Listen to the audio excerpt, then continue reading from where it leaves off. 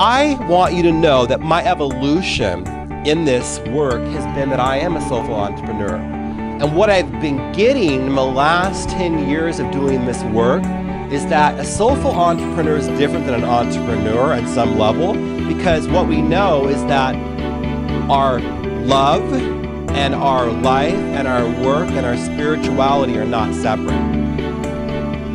Now think about that. They're not separate.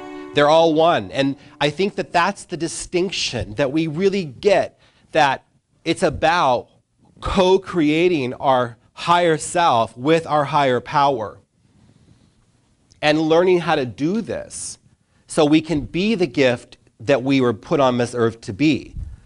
Gifts are to be given, not withheld, and we need to get that it's all one.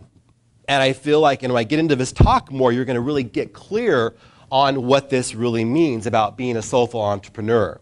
How many of you are running a business right now by a raise of hands? How many of you want to run a business by a raise of hands and become an entrepreneur? Okay.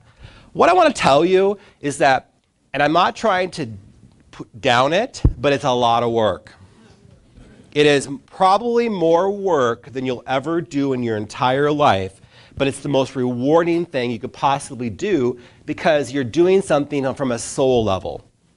And tonight, I'm going to be teaching you the things I've learned in the journey that I've been on and help you hopefully walk away with value tonight where you can do the same thing. So the first thing is that I want you to know is that a soulful entrepreneur understands that there are three types of businesses. There are undersized businesses, there are right-sized businesses, and there are oversized businesses. And let me talk to you about what that means. When you're stepping into your business, just like I began Seattle Life Coach training, I had to humble myself from this room, literally, to an attic in Green Lake of a woman's home that I begged her to let me do a class. The room, it was so short, it was an old house, it was like this, and the roof was like this, and at the time I had a faux hawk, and my hair would hit the top of the roof.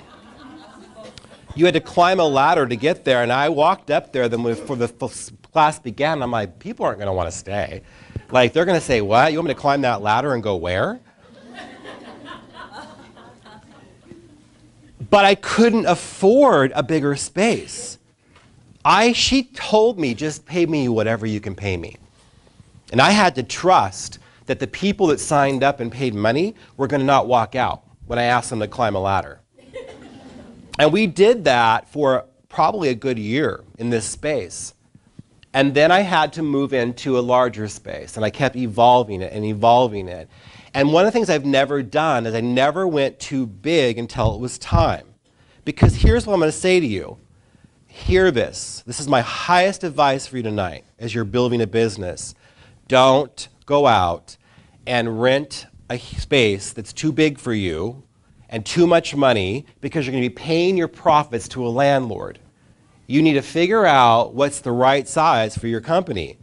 And eventually you're going to grow into it because otherwise you can't make the money you need. You're paying someone else. And I've seen this for the SWEHA students and my Seattle students where they all are like, I'm going to quit my job right after graduation and I'm going to rent this 3,000 square foot space and I'm going to have a healing center, and that's a great vision. Vision it, hold the vision, trust the process, but we don't go out and do that. So what I say to the students is, here's what you do. You rent a space. So Michael rents a space with Rick, and you guys share a space on Mondays. You do 9 to 1, and you do from 2 to 6. When you can fill up your 9 to 1, and he can fill up his 2 to 6, then do another day, and then do another day, and then continue to evolve it. But don't go out because I've seen it fail way too many times. It's not realistic, and you have to prime the pump to get you where you need to go. That's the big piece. The second thing a soulful entrepreneur needs to know, and they understand, that there are two types of help. There is human help and divine help. But think about what I just said to you. You can't do this alone. No one can do it alone. And when you think you can do it alone, You're wandering aimlessly in your own meager will, and you're not asking for help. One of the reasons I've gotten to where I'm at is because I'm really good at asking for what I need and being realistic about that. So there are human beings that can support you in your journey of being an entrepreneur. And there are also your higher power, which I think is another massive piece to this process, that we've got to go to take it to God. We've got to learn how to co-create. We've got to learn how to get up there and ask for what we need and know that it's not always in your timing. There's divine timing and there's also your timing. And I promise you, divine timing will win out every time. So we got to get that it's really important for you to get that there are two types of help. And it comes from Spiritual Reliability in my book, where I talk specifically about this subject. So I want to walk you through now the 7 success keys to running a soulful business. And you may want to take some notes. Because what it's going to help you do is get really clear on the 7 things that I've learned that I would rather that you have this escalate you and up-level you and not make the mistakes that possibly you could, or that I've even made in my work as I journey into my success of being a business soulful entrepreneur.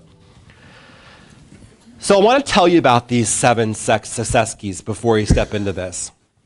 So I knew I was doing this talk probably like 8 months ago, because we scheduled these out, and I had no idea what I was going to talk about. Not a clue. I just said yes to a date, which is how I operate.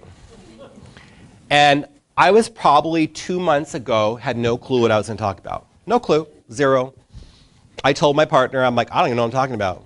He's like, well, you better hurry up and get rolling because it's coming. And I sat down in my bed one morning, and all of a sudden, I heard it. It was a download, and I heard Spirit say, go get your tablet because this is going to be quick. And that's how it works for me. And I got the biggest tablet I could get, and I got the best pen with all the ink, and my hand just started flowing. And I mean, it was like a download that I have had when I've written every one of my books. When I write my books, they're all downloaded by Spirit, every single one of them. The only thing I take credit for is doing the work. The rest of it is not me. It's Spirit moving through me, and I do the work. So it's the same process. So I'm here and I'm just writing. And my hand, I mean, there was like smoke coming off that page. I had no idea what I was writing. When I was done, I collapsed and took a nap. And then I woke up and thought, man, this is some good stuff. Like, where did this come from? So what I'm trying to tell you is that this is Spirit guided. That's why we are a Spirit directed college. And that's what we teach you here, is to help you understand that Spirit is going to direct you if you get out of its way. Did you hear me? Get out of its way. It, which is whatever you call it. And it's not up in your head. We've got to learn how to let it flow through us and be a conduit. So here we go. You ready for the download? Number 1, you need to become an expert in something. Now this scares people because people say, I have no idea. Because the word expert is intimidating, isn't it? Like, an expert? Me? I'm an expert? Yes, there's something that God, universe, Spirit put inside of you, and you just need to get quiet enough to figure it out and let it come through you and guide you. So what I say here is we've got to learn how to discover our niche. We have to master our message and show up and be courageous. So the part is that I remember many years ago when I worked at admissions here at Sweetheart, and there was a kid that came into my office who was also in my classes, and he came to me for a session. And he said, I am going to charge $500 a session. I said, well, what qualifies you to charge $500 and that someone's going to pay you for that? I'm not saying you can. I'm just saying what qualifies you. Well, my name is John. And he used his last name, but I'm not going to use. And I said, well, what makes you an expert? He's like, well, I'm John. And what makes you an expert? What is it you're selling? What is your product? What is your message? I don't know, but I'm John. I mean, look at me. I'm amazing. And I thought, okay, I'm not going to down or dim him down, but we're going to have a little reality check here, because if you're going to charge $500 a session, I would hope that you have a message. You have a product, which we're going to talk about.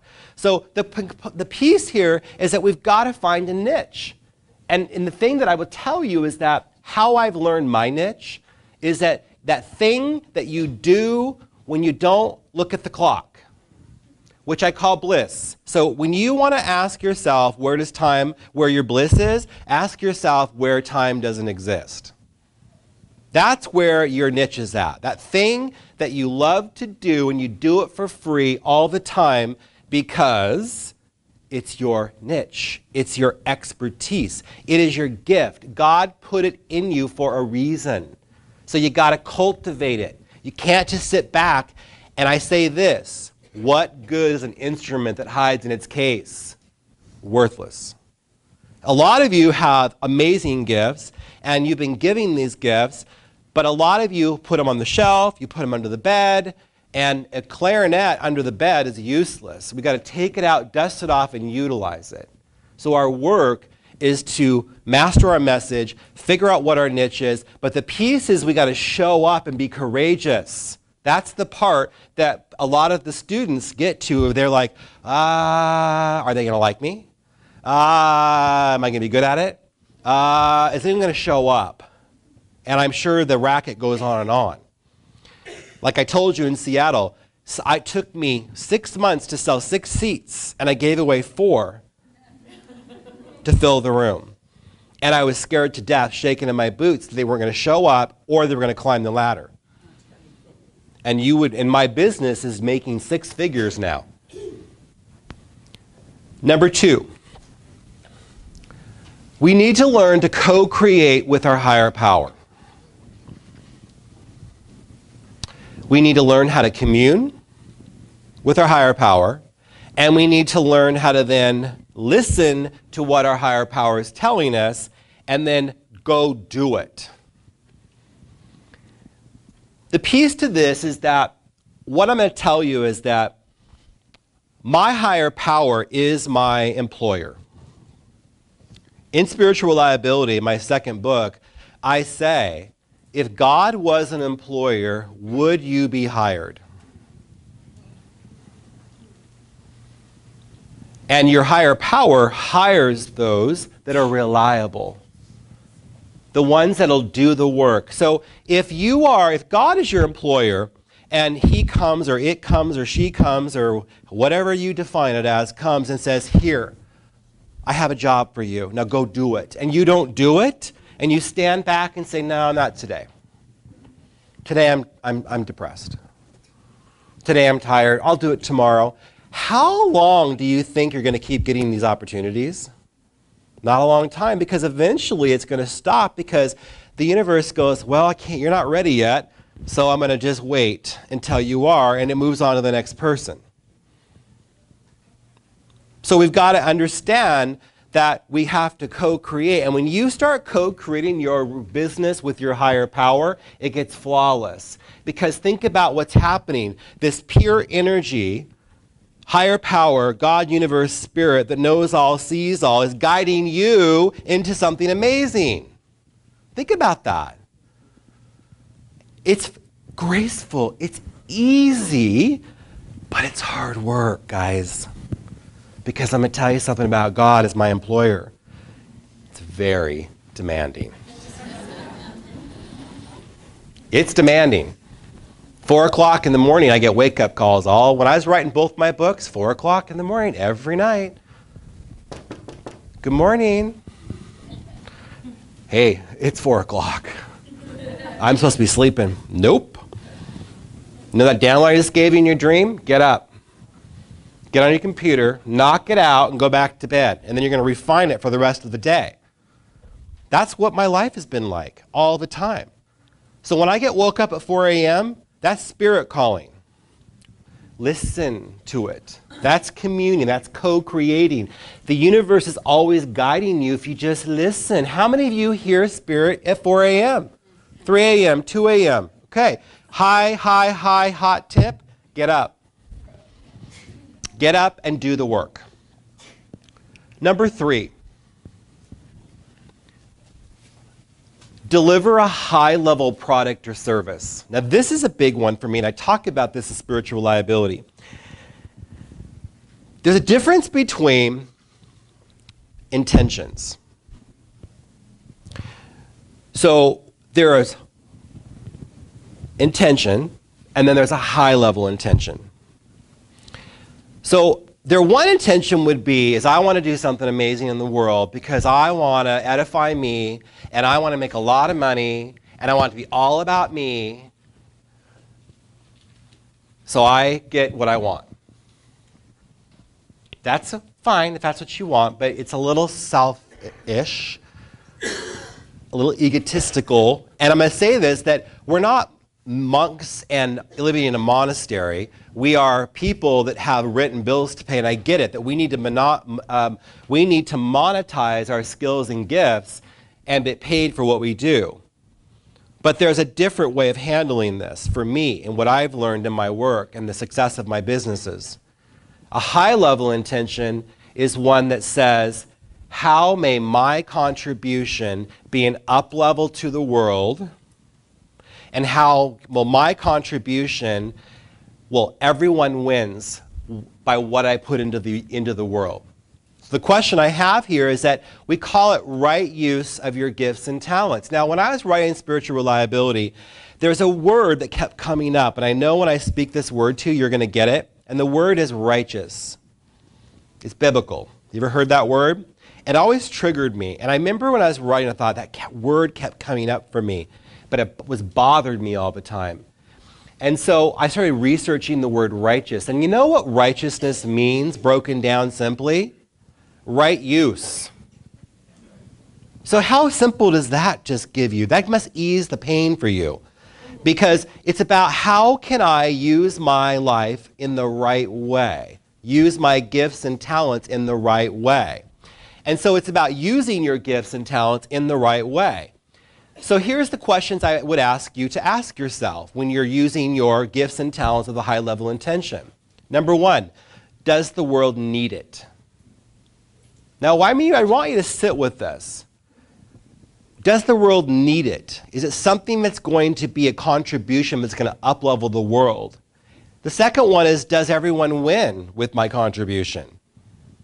Third is, will the world rise with my worldly offering? Now, these are discernment questions of how do I know that my product or service is a high-level intention and that everyone's going to win from this. And can you imagine if you went into the world with a high-level intention that everybody wins when they absorb, take on, experience your product? And if we were all doing that and being our highest self and putting our products and services out there in a way that everyone wins, that gets a piece of it, the whole world would rise.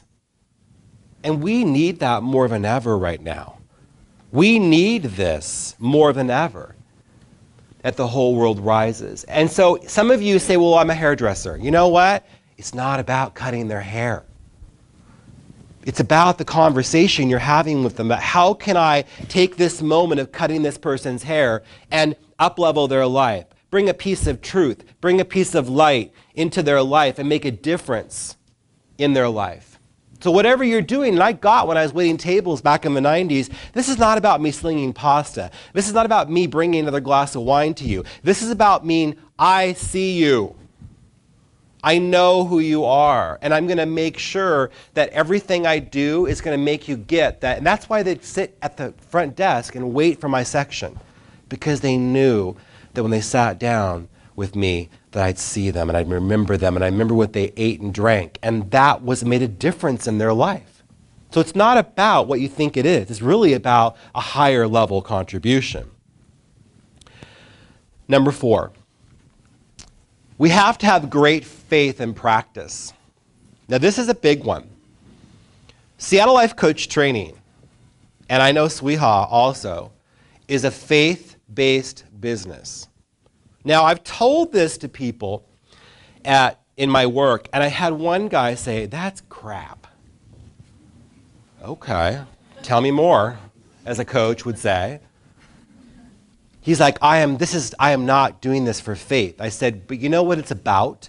Is that you got to get that if you're co-creating your soulful business with your higher power, that there is something about having faith in something you can't see that's managing you, that's running you, that's giving you the download, that's giving you the information, et cetera, et cetera. So it's really about, you have to get that this is a faith-based business. You don't know how it's going to play out. You don't know who's going to come. You don't know who's going to show up. You don't know who's going to buy your product.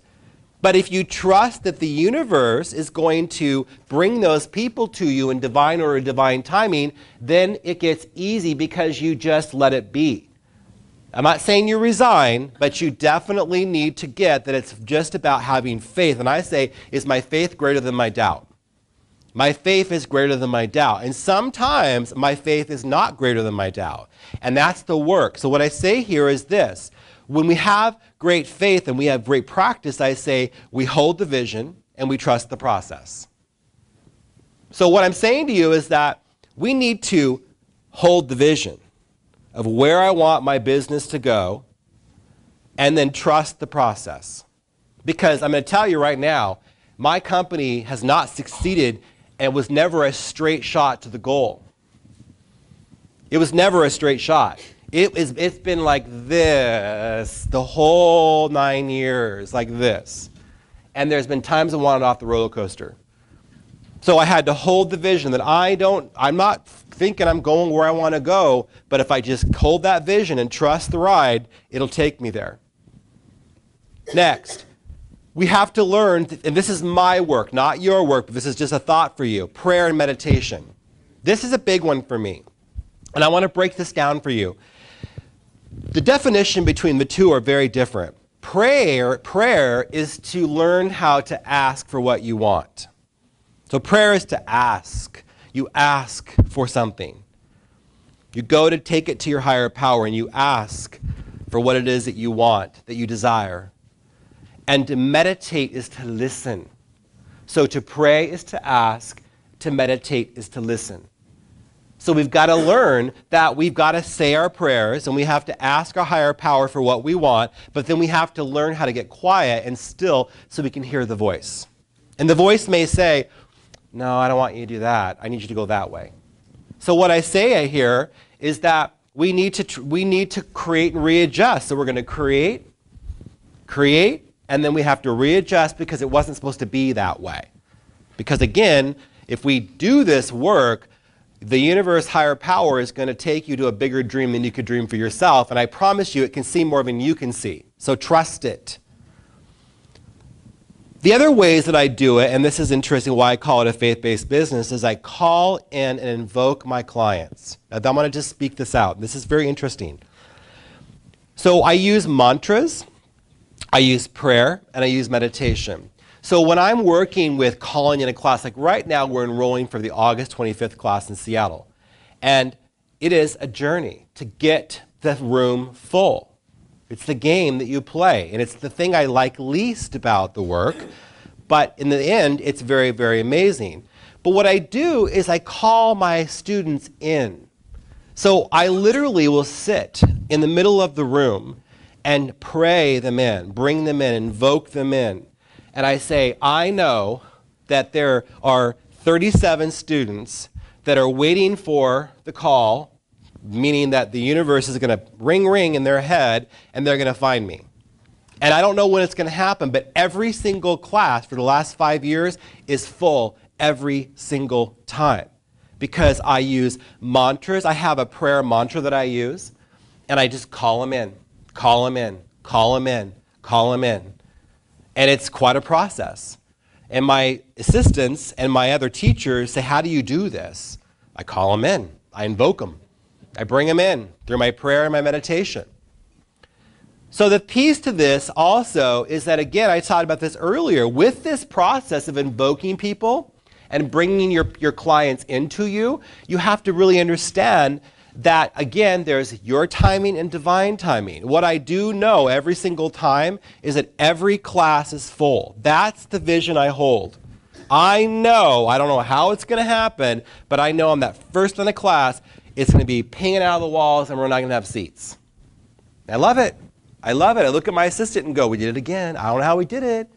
I had a nervous breakdown at least 3 times.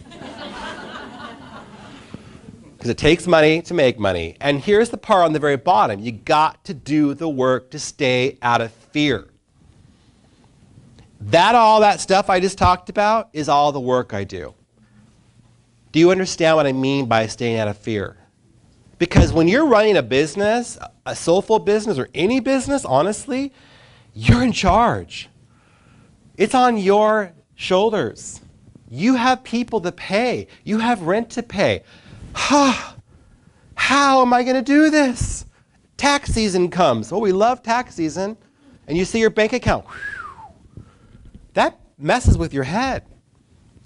So what do? I just trust. Pay my bills. Here, IRS. Here's your $20,000. Goodbye. And I just do my work to stay out of fear. Because that's what will derail you, is the fear that goes on inside of you that'll shut you down and stop you. And I'm going to be honest with you, this is something I was not going to plan on talking about, but I'm going to do it. It's called spiritual warfare, people. You're light workers in this room. And if you're a light worker in the room, there is another energy that would love to knock you off balance, because your job is to go out there and save a few souls or a few thousand souls. And the last thing it wants is for you to succeed.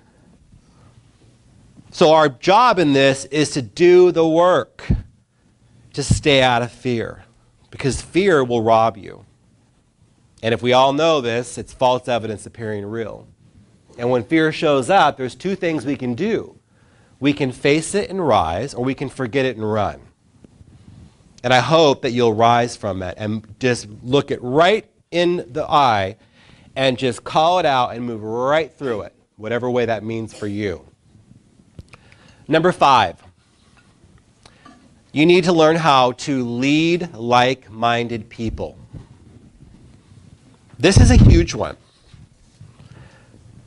And what I talk about in this process is that we need to make sure that we are discerning our team, the people that are working. If you have one person, discern them. Discernment is a process of getting a feel that they're in the right flow with you, that they're in the same values as you. They are aligned with your mission statement that you have, and that you're allowing your intuition to guide you. Because you all know, you know that you know that you know. And when you know that you know, listen to it. My team in Seattle is so amazing, and they have all are in alignment. And one of them has been with me for 7 years because we're in alignment. She's in my value. And the big word in this is that you trust them. That you'll trust them when you're on vacation. You'll trust them to deliver your product. You know they're in integrity. They're going to do what you would do when you're not looking. And the same thing with Sweetheart. There's a reason that we don't leave. There's a reason I've been here since 2003, because every single person that I know in this place that's here is in alignment. Shelly up there, right over here, who I know that's her work. It's about discernment and getting people on board and trusting the process and the mission statement, the values, and making sure. And that's why a mission statement exists. Companies that have mission statements, how many of you work for companies with mission statements? By a raise of hand. Okay, that's most of you. How many of you know your mission statement? Right? Like half of you that raised your hand. That's not probably a good deal. The reason a mission statement exists is because you want to make sure you're in alignment with that mission statement. So as a soulful business owner, whoever is working with you, your team members need to know your mission statement, and they're in alignment with that. So make sure that you're leading like-minded people, because it's going to help you grow your business. Number 6, we need to learn how to delegate to experts. Now this is a huge one. I'm going to tell you about myself. I'm a control freak. Anyone else relate to that? Yeah. Like, I'm the only one that can do it as well as I do it. I'm the only one that will deliver the product the way I would deliver it. So what I would do in the beginning of my career as a soulful entrepreneur is I was doing everything. I had a philosophy that I don't trust them. I don't trust him. I don't trust him. I don't trust him. And so I do everything. You know what was left? Nothing. I was exhausted all the time. I'd work 24 hours a day because I was the bookkeeper. I was the web designer. I was the virtual assistant. I was my marketing guy. I was the enrollment advisor. I was the content editor. I was my video production guy. I was a teacher. I was also an ambassador. I was all these things, but I couldn't be good at one thing because I was too busy doing everything that I shouldn't be doing. What my job is to steer the ship. So one of the things that really got me over the top of my company, where my company began to go into the six figures, was when I began to delegate. And I remember it was this weird aha, like, oh my God, you mean I've got to give somebody the job to do something that I don't trust them to do? And I heard Spirit say, yeah, because you can't do it. You can't be an expert in everything, Richard. How egotistical is that? And you know what happened when I started delegating? My business rose. My production rose. My level of compellingness in the classroom rose because I was not exhausted. I had a team supporting me. I had somebody else doing the work, and the business began to rise from that. But you know what it comes down to? Guess what? This. You got to pay people. And that's not always easy when you're in a budget, is it? Because how am I going to afford to pay somebody to do this work? And I'm going to say this to you right now. How can you not afford to do it? And I was doing this slide, and I looked at, and this was an aha for me. Like, I couldn't believe this is every area of my company that is currently in existence. I think there's 10 things here. And now I'm going to think about what I said. How could I possibly do all that? I can't. So delegate to experts. Number 7, we need to learn how to be visible and relevant. So the piece to this, I thought it was interesting, is that, you know, the world's changing. I'm going to give you an example. So when I have my people call about my training program, and I'm sure that the admissions team here at Sweetheart can relate to this, getting people that inquire on your website about your product and then getting them on the phone is a whole nother conversation. It still makes me just crazy. Because you went to my website, you inquired, and now I'm going to follow up, or my team follows up with you, but we can't get you to answer the phone. You won't answer the phone. You don't pick up for discovery calls. You inquired to us. I didn't reach out to you. I'm not cold calling you. You're the one that came to me. You came to my store. So I had to sit one day and I said, God, I'm co-creating my business. What do I do to get these people to answer the phone? Right? And I heard, text them. I'm like, that's so impersonal. It's so impersonal to text people, I thought. Right? Do you get what I'm saying? Do you know what happened after we started texting people? They communicate with you. Oh my God, I got a reply. Because that's relevance. That's visibility. Because the world's changing. People are losing the art of talking on the phone. The other thing I did is I just produced a video where it's a 1 minute and 20-second video of doing the same thing I would do to email them. So I'm going to say, hi, welcome. Thank you for inquiring about our training program. I want you to know this is what we do. We're going to do this. I put it in video form.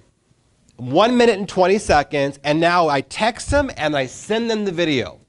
So right behind it, it's like, hi, it's Richard from Seattle Life Coach Training. We'll be with you soon. Watch the video. Boom, boom, boom. And they're expecting it. That's another way of becoming visible and relevant. And people are responding now. So my point is that if it's not working, you got to figure it out, right? So one of the things I say is, what is relevance? Relevance is appropriate to the current time period or circumstances or contemporary interests. So it's got to be relevant for today's people in the world. And the thing that I talk about is that we need to be willing to evolve. We need to learn new things. We need to try new things, and we need to create and readjust. What happens with a lot of businesses is people get discouraged. They get discouraged because it's not happening fast enough. Did anyone relate to this? And they want it now, and it takes time to prime the pump. So the component to this is that we've got to try new things, and if it doesn't work, we have to go around it and try something else. And if that doesn't work, we have to try something else and then go around it, and eventually one of those things are going to work. But you know what you're doing? While you're doing all that, you're becoming visible. People are finding you. We went, and I know working in missions years ago, and I'm sure it's still the same, that when Sweeha gets leads for people like you to come into this school, I bet you, and tell me if I'm wrong, Mary, is it true 60 to 75% are word of mouth? Yes. It was when I was in missions in 203. Same thing with, what's that? 3 out of 4, so 75%. Why does that happen? Because people, this is your best advertisement. It's free. You don't have to sell them because they already know that you did an amazing work and they love you. And if you're amazing and you're doing this amazing work, I'm going to go to that school. There's no selling really hard involved in that because people are really in this place of getting that, I know who you are, you're credible. I know people that did your classes. I do people that did your coaching sessions. I do people that got massages from you. Whatever the deal is, you want that to be visible. Get out there and be visible. The thing I tell people is that the best thing you can do is get out there and offer your services to people. Complimentary in the beginning and get them to love you. You got to get them to love you before you sell them something. So get out there and give them a piece, a taste, a mini session, a mini whatever, so they can get a piece of how amazing you are, and then they'll book you. Then they will hire you. But if you're not visible and you're sitting there, because I've said this to the students, you know what, guys? A website's not enough. A business card's not enough. You can have the best business card, you can have the best website, but if people can't find you in the World Wide Web, which, how big is that? They're not going to find you. So get out there. One of the ways that we do that is gifts and graces tonight. There's people out there tonight that are all either students or graduates, and they want to show you their gifts.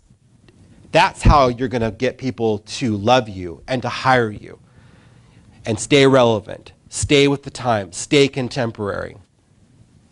So those are my 7 keys to success of a soulful business. And that was a download from Spirit. So what I'd like you to do is I want to speak this to you. When I was writing this talk, or Spirit wrote this talk through me, what I thought the talk was about the 7 other businesses that you're doing while running a business. So those 7 things that we just talked about are the other business that you're in while running a business. So you get that? So it's not just about running a business. This is the other business that you're in. So you're in the business of being an expert. You're in the business of co-creating with your higher power. You're in a business of having great faith and practice. You're in the business of leading like-minded people. You're in the business of delegating to experts. You're in the business of being visible and relevant. That's your business beyond the business. It's the behind-the-scenes business that no one sees, the sweat on your brow. And thank you for being with us tonight and being available and being present and showing up physically.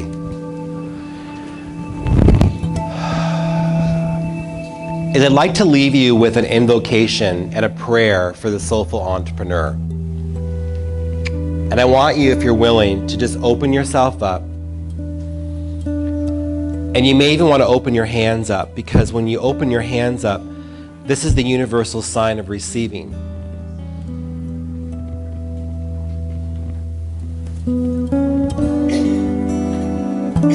So just take in a nice deep breath and close your eyes.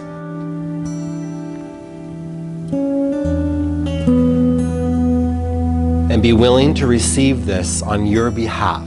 We're going to bring in these 7 success keys into your life and into your business so you may be successful and profitable and monetize your gifts and talents, because the world's waiting for you. So as we take a breath, I know there is a power for good, which is responding to me and bringing into my experience everything that is necessary for my unfoldment, to my happiness, to my peace, to my health, and to my success. I know there is a power for good that enables me to help others and to bless the whole world with a high-level intention. So I say quietly to myself, there is one life, and that life is God. That life is perfect. That life is my life right now. It is flowing through me, circulating in me, and I am one with its rhythm. My heart beats with the pulsation of the universe, in serenity, in peace, and in joy.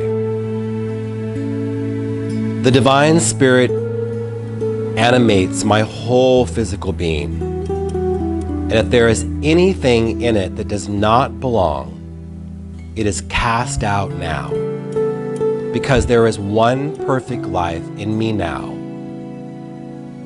And I say to myself, I am guided daily so that I know and I shall know that what I do is perfect in every circumstance, in every situation. I am guided by divine intelligence through love, through joy, and a complete self-expression. Desiring that the law of good alone shall control me, I bless, I prosper everything I'm doing, I multiply every activity, I accept and expect happiness and complete success in every part of my life. And realizing that I am one with all people, I affirm that there is a silent power flowing through me, all around me, which blesses, heals, prospers, and makes happy all that are on their righteous pathway. And realizing that the world is made up of people just like myself. And I pray daily to my higher power as I run my soulful business. And I speak these words. Where would you have me go? What would you have me do? What would you have me say? And to whom? I bless the world and affirm that it shall manifest under the divine good, under divine love, and under divine intelligence. And we breathe it in, knowing that it is so for you, yes, you. And we visualize the perfect outcome, the perfect divine order and divine timing in all things. And yes, that includes you. And I ask you in this moment to take a deep breath and breathe it in, as done. And please repeat after me, all is well in all things. And that includes me. Amen. And so it is. Now, as we sit in this space of neutral, opening ourselves up to the possibility of success in your businesses, I want you to repeat what's on the screen with me on the count of 3. 1, 2, 3. Where would you have me go? What would you have me do? And what would you have me say? And to whom? And I now release this into the law of your God, as so, and so it is. Thank you.